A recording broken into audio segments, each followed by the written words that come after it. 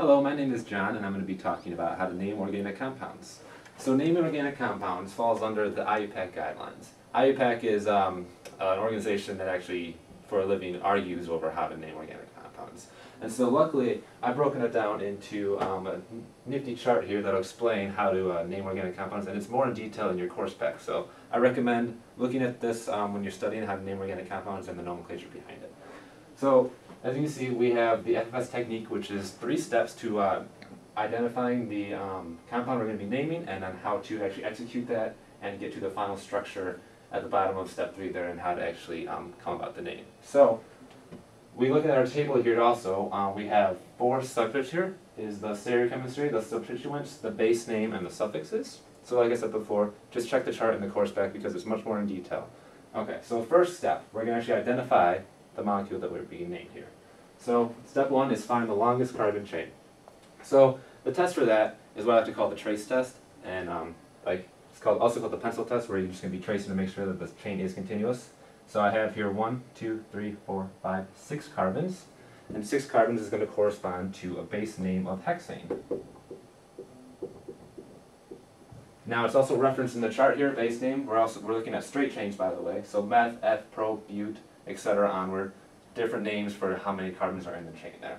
So now that we've established the main carbon chain here, we're going to address the carbons. And this means that we're going to number this base chain through numbering the system, and giving that these substituents, the Cl, the methyl, the alcohol, are going to have addresses, which means they're just going to have numbers on the carbon.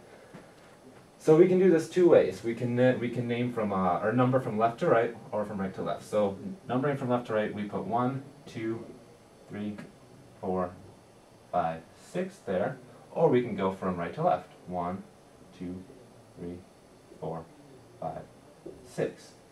Now, so we have 2 ways we can number this. So what's the one we do, right? Well, we look at the substituents, and if we follow the rule, is that the higher priority substituent gets the lower number. And so according to IUPAC guidelines, you want to get the highest priority, takes precedence over other hypothetical priorities. So we have here substituents and suffixes here. So things like alkanes, or things with double bonds or triple bonds, or alcohols. In the guidelines, these take higher priority over substituents like halogens and alkyl groups.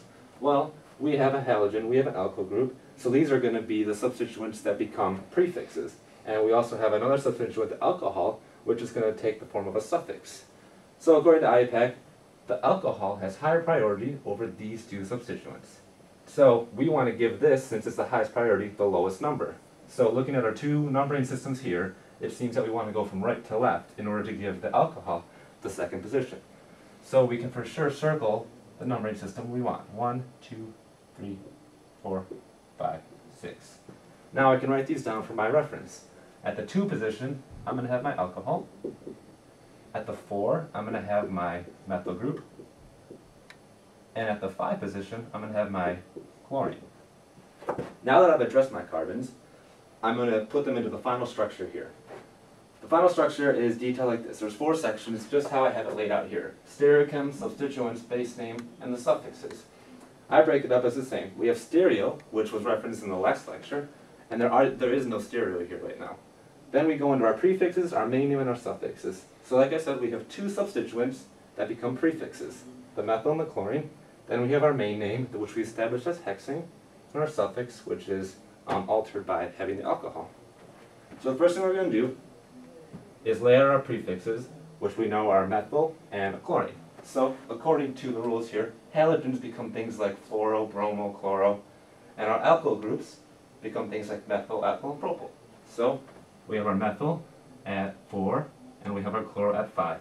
Now the correct way to number these is, because we have 2 prefixes, we're going to do it alphabetically. So our first one is going to be 5 chloro, and then we go into our next prefix, which is 4 methyl. These are our only 2 prefix substituents. Now we go right into our main name, which is the hexane. Now notice here that we have hyphens between letters and numbers. That's an important thing to note. And notice how I don't have it here because it's between 2 letters. So now that I have my main name here, I'm going to finish it off with my 1 suffix, which is my alcohol. And now the suffix, according to this table, is alcohol, and it changes the ending, the "ane," into an "al" to indicate that it's an alcohol. So what I'm actually going to do is alter this to incorporate the alcohol's position.